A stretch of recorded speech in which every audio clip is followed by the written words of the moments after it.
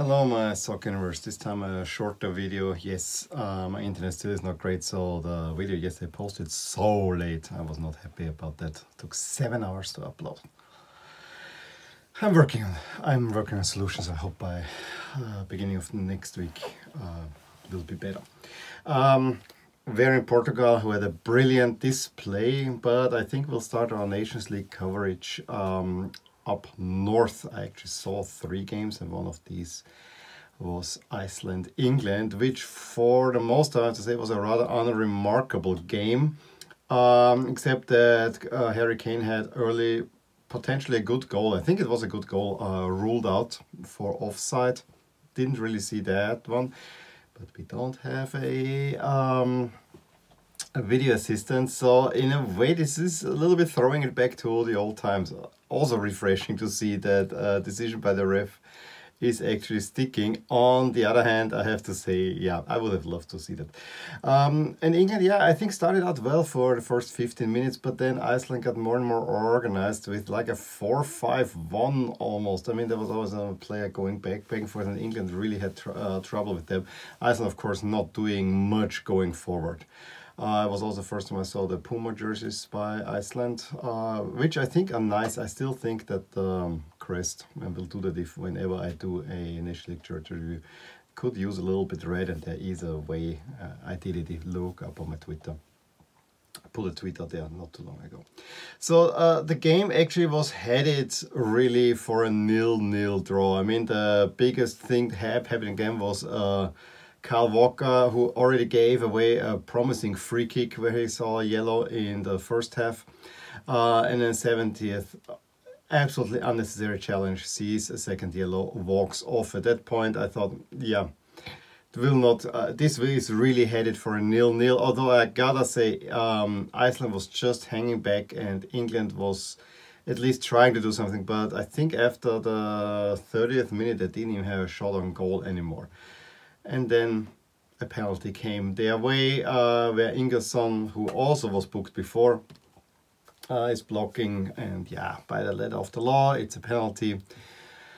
Sterling steps up, and I have to say this was the luckiest down the middle penalty ever, because he puts it not down the middle, a little bit right, and for a second there you thought that the foot of the goalie could have saved that one, but the goal is jumping too much and it goes in. But lots of luck. And then right off the kickoff, long ball in, and Gomez brings down the Icelandic attacker. And it's another penalty, and I was laughing out loud. How can that be? There was nothing in this game. Unfortunately, Birgir Bjarnason, who is probably my favorite Icelandic player, just because of his gruff looks. He tried to do it nice and pull it high, but he pulled it too high. And so England gets a 1-0 win at Iceland. I think overall deserved, but it was really a hard game to break down, because yes, they started up brightly, they did more for the game, but then Iceland was also very well organized, so I could even see the 0-0 would have been a fit. But I think just for the effort, England deserved the win. Belgium, on the other hand, was very effective. First 10 minutes, not much showing, and with the first shot on a goal after Mertens' corner, then Aye just slots it home. Makes it 1-0 Belgium. I have to say, those yellow Belgium, not yellow, white Belgium jerseys, yes, I know it's the classic look, but it looks a little bit odd. I like the yellow a lot better, too, in my opinion. The game was also not a great watch. I mean, from all that I could tell, it was a rather slow game. I mean, if the highlights then after that goals go straight into deep in the second half to show a chance by Lukaku, that was not even a big one, tells you everything about that game. Denmark could play with Belgium, but in the end just couldn't convert the chances. And then Lukaku makes claims for a penalty, but Tielemans plays on, the ball falls to Mertens, slots it home 2-0, and Belgium is safe home with an opening win and cementing their top status in Europe. The big performance, though, has to be what Portugal did to Croatia. That game I watched, and I have to thank my wife for, again, choosing the right game. She said put Italy, Bosnia. That sounds fun. Portugal, Croatia, because I was leaning Sweden, France, which I had on the other screen. For some reason, Denmark, Belgium didn't sound all that nice. Croatia had the first chance, but then it was all Portugal, and it was Livakovic who kept them in the game with incredible saves. Portugal hit twice the woodwork, I think Cancelo and João Felix. Absolute domination and silky moves, everything wonderful to watch, except the jersey matchup was horrible. Those Portugal jerseys I don't like, and those Croatia jerseys I surely don't like either. Anyway, it was great what Portugal was showing, and they were playing without Ronaldo, who had a bee sting that's got infected in his big toe, which is one of those injuries where on one side you want to laugh out loud, on the other side you know how painful that is, and you cannot really play. But I have to say, what they had on Bernardo Silva, Diogo Jota, João Felix, and Bruno Fernandes up front. That is a Portugal side that can dazzle, and dazzle they did. This was a really impressive display by them, and it was only fair that I think midway through first, it was 11-1 shots for Portugal. It should have been 2 or 3-0 at that point. João Cancelo with a wonderful shot makes it 1-0, fully deserved just before the halftime. And at that point, you saw already Croatia a little bit breaking away. After there were even a chance in the second half, although it was a bit more even, but still leaning heavily towards Portugal. And when Diego Jota then got into the box with a silky move, I actually thought at first he hit Bruno Fernandes.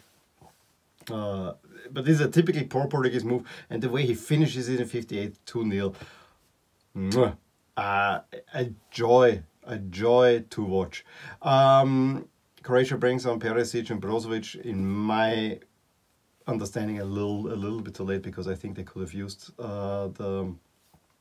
didn't have Modric, they didn't have Rakitic, but they could have used a little bit more experience in there. So yeah, it didn't help at first, because João Felix with another nice shot makes it 3-0. Then Croatia kind of felt on a little bit hit and tried to get something, and they actually get a goal where Rebic assists Petkovic, one of the few Milan players that did something. I mean, Kjær actually defended well against Belgium, but yeah. However, that goal really, the Petkovic goal, really irked the Portuguese, who wanted to again get the 3-goal cushion which would be deserved, and they actually get it with Andre Silva, another Milan player now playing for Frankfurt, slotting it home after Pepe assisted him on that one. And then at the end you see Rebic and Andre Silva talking, and I'm thinking, oh, they're talking about Milan. I'm curious. I always liked Andre Silva. I would have wished that he is successful at Milan, but maybe he should go to Frankfurt. And maybe they're talking about Frankfurt too, because they both, Rebic, Frankfurt, Milan, Silva, Frankfurt, Milan. Let's see where this goes. But impressive by Portugal. 1A performance. 1A performance. I just wish for a better jersey matchup. France against Sweden, though, was a lot more messy. That's what I had on the second screen, but with sound. So it was actually, I mean, first of all, I understand Sweden has the dark shorts, but still, why cannot France play in their classic blue, white, red against Sweden in yellow and blue? This color combination is one of my favorite in soccer. I always think that the most beautiful matchup, and I cannot decide, is either Brazil against Italy or Brazil against France, and Sweden actually slots right in there because it looks just great and colorful. And then we have Sweden play against a white French team. Those white jerseys by France are not all that bad. They're a little bit missing imagination. On the other side, I really like the French flag going down, and it does what it should do. Sweden was mostly the better team, I think, in the first half. Although it was rather timid from both sides. It was not a great game. And it needed in a moment of individual brilliance by Mbappe, who goes past Lustig. Then there is kind of the ball falls back to him, and from a very acute angle, he puts it into the net to make it 1-0. And celebrates. I thought it was a little bit against the run of play, because 0-0 would have been deserved. In the second half, I had the feeling that France kept Sweden a lot more at bay. There was only one distance shot from Forsberg, the goalie. I have his Hugo Lloris, that's the name. Just bounce away because it was kind of swerving a little bit. But that was basically it from Sweden. And then late, Lindelof seemingly brings down Martial. United duel. But I think Martial was more falling than Lindelof doing. And Griezmann steps up and with the last kick of the game puts it high. Griezmann missing, I think, a third penalty already. So I think he should step down as France's penalty taker. France getting, I don't want to say necessarily lucky, but not a dirty victory. And that finishes the Group A, League A action. There was a lot of League A this time, but no League B. So we have now Belgium and England asserting themselves on their group. You see Iceland being already considered by the computers in trouble because of rating, and of course Portugal and France also separate them from Sweden and Croatia. Croatia still having the better rating, but let's see where this will go. A little bit of League C. I didn't see much. North Macedonia, Armenia were 3 penalties by 3 different takers, Alkoski and Nestorovski for North Macedonia in the first half, and then with the, more or less the last kick of the game, Bersegian gets a penalty goal for Armenia. Georgia gets a rather convincing win at Estonia, only 1-0, but it was a lot more decisive than the scoreline would suggest. So Kacharava, I think I couldn't find. No, I couldn't find a picture for the next game. I put pictures in where I try to for every game, but for those League C games and sometimes League D games, it's really hard to get pictures. Azerbaijan, Luxembourg was a remarkable result because Azerbaijan, with a very stupid challenge, goes already down a man midway through the first half. Then they still, with the first shot of goal, although Luxembourg, I'm not sure it is. Moves forward, but see Azerbaijan first shot on goal makes it 1-0 just before the half. This was a bit against the run of play, but an early own goal by Krivotsiuk, who just wants to take the ball away and puts it into the net, equalizes, and then a penalty. There was a handball and Rodriguez steps up, and it's 2-1 for Luxembourg, and Luxembourg gets an away win, which is not something that they have very often. In that group, though, I think we will see Montenegro is clearly the class of the group. Jovetic with 2 goals in the second half seal a very well-earned victory over Cyprus. Couldn't find pictures for that one either. And then a big clash, Gibraltar against San Marino. I saw actually some of the first and a little bit on the ending of the second half. I have to say, it's just great to watch such a small stadium and so on. Gibraltar had more of the game.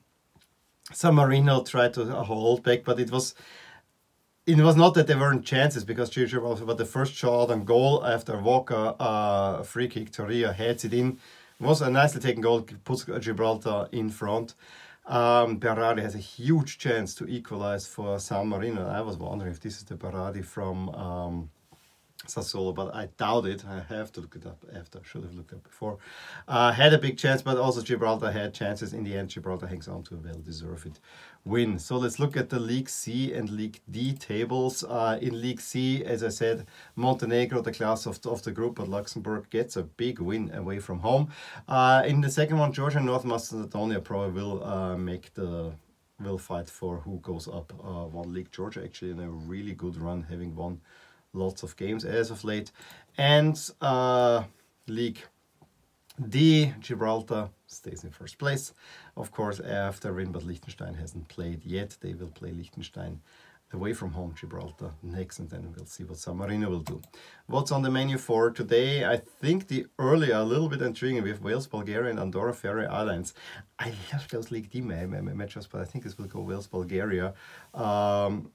Probably. Then I think Ireland, Finland, and Hungary, Russia are very intriguing matchups at the 6 o'clock spot. Even though there's Spain, Ukraine, I'm also curious what Ukraine would do against Spain. So I have to see where I'll go that one. And I have to say the evening matchups are all not that great. I mean, Switzerland against Germany is clearly the big one there. But yeah, you know. And Serbia, Turkey, that sounds a little bit more, but both of them have not been all the great. So maybe it's Kosovo or Greece. That could be interesting too. Anyway, let me know what you'll be watching. More importantly, let me know if you saw any games yesterday, and drop a line below what you thought about these games. Give me a thumbs up if you enjoyed this video. Subscribe to my channel if you want to see more videos like these, and I will talk to you soon. Bye! Hey there! I hope you enjoyed this video, and if you did, here are some videos and playlists that you might enjoy too. Also, consider subscribing to my channel to keep you updated with all things that are rotating in my soccer universe. And with that, I want to wish you a wonderful day. Bye.